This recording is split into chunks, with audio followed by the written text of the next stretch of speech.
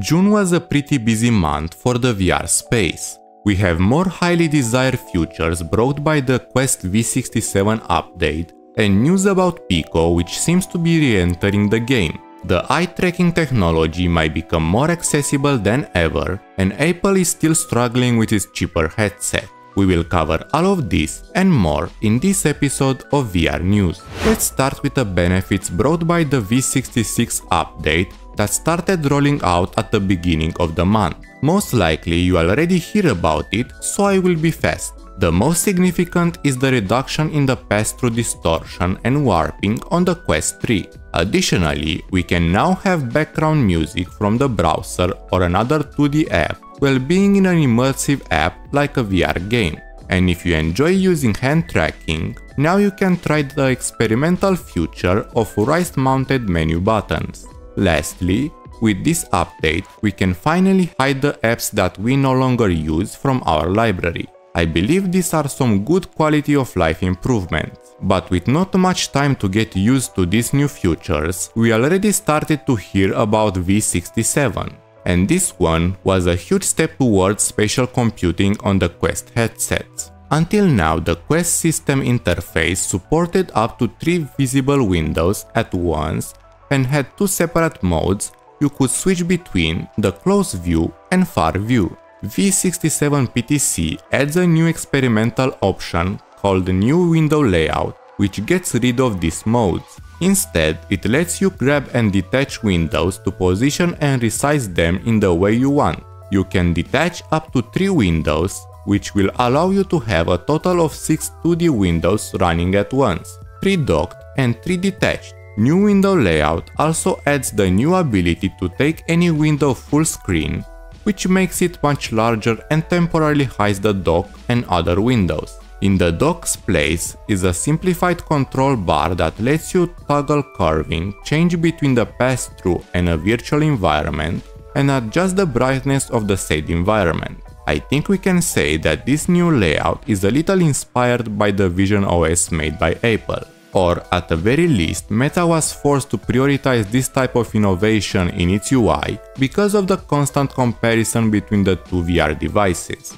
If you are not interested in Meta, we also have some news about ByteDance's new Pico 4S, which will have the same chipset as Meta Quest 3, but paired with more RAM. While Quest 3 has 8GB of RAM, the new Pico supposedly will have 12. This will make it superior to Quest 3 for on-device multitasking and potentially allow developers to use higher resolution textures and more details. For now, the only additional information we have about the headset is that it will have a 6 GHz Wi-Fi antenna and come with ringless controllers. The device has been certified by the South Korean's National Radio Research Agency, so we at least have the confirmation of its existence. But it remains to be seen when we will get some additional information. Now let's say you always wanted eye tracking on your VR headset, but the ones who have it right now are too expensive. Well, this new device might be the solution you were waiting for. Insight is a company that plans to release a $168 eye tracking add-on for the Quest 2 and 3. The approach is a little different from what we are used to. It also has infrared illuminators, but instead of cameras which are supposed to see your eyes, they will use an array of 6 simple and inexpensive photosensors that measure the intensity of the reflection of this infrared light of your eyes.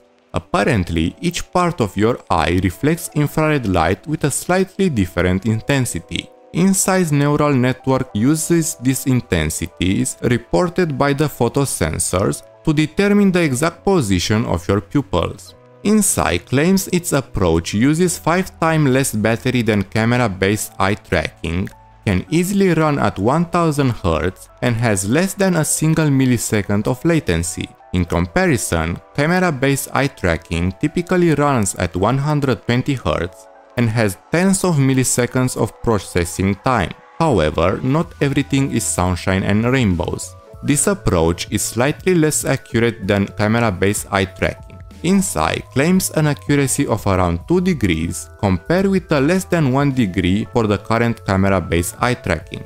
For now, there is no specific timeline for the release, but if this proves to be a reliable method of achieving eye tracking, the photosensor approach could become the future standard in all headsets, even the lower cost ones.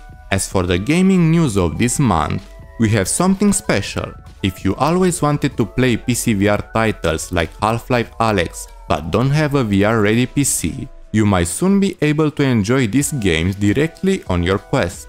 The solution Meta is trying to create, codenamed Avalanche, is a VR cloud streaming program that we heard about for the first time in May 2022. Since then, the project has been dead silent, until recently when GamerGen accidentally found an experimental setting named Activate Avalanche while streaming. After clicking on it, the option of playing Lone Echo, a PCVR title, appears right there on his Quest. He didn't manage to actually play the game, since the program is not really available at the moment. But it should mean that Meta didn't give up on this project and it will hopefully be released for the general users in the future. I am both excited and skeptical about how well this cloud gaming service will actually work, taking into account that it didn't really become popular in the flat screen gaming scene because of its various problems.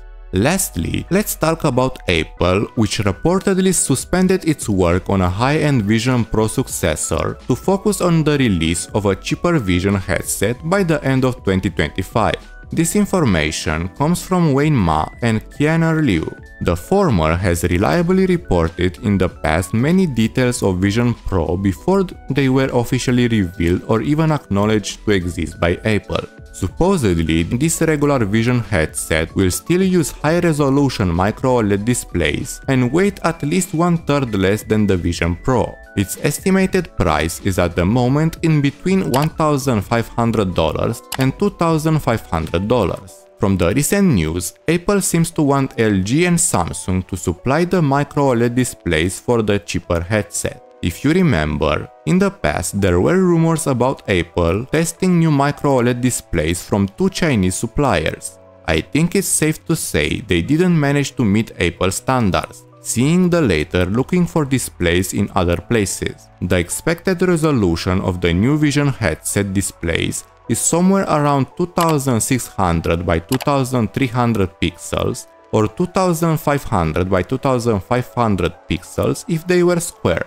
For now, we can only wait for more official information to be released. This is all for last month's news. If you enjoyed the video, consider subscribing for more VR content. Hope to see you next time. Goodbye.